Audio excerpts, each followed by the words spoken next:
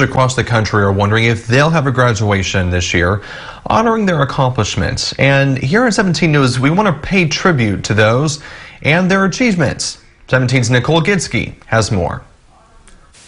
It's not just the high school graduation Lizette Martinez will be missing. She's missing out on her college graduation.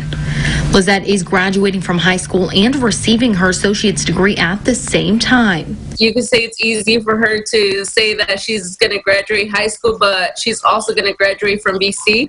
It's all through a program Wasco High School offers in partnership with the Wonderful Company and Bakersfield College. It was an easy freshman year. We're still adapting to taking college courses, and through the years, they've been getting harder and harder.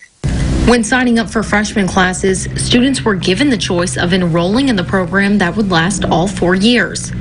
Lizette says a lot of students didn't take the opportunity and weren't too supportive. We get professors from the campus that go to our high school and teach us some classes. She will graduate with an associate's degree in agricultural business. I'm still trying to keep up with my classes, and at the end of the day, I know I'm still going to go to college and finish strong, and all the things I did through high school are going to be worth it.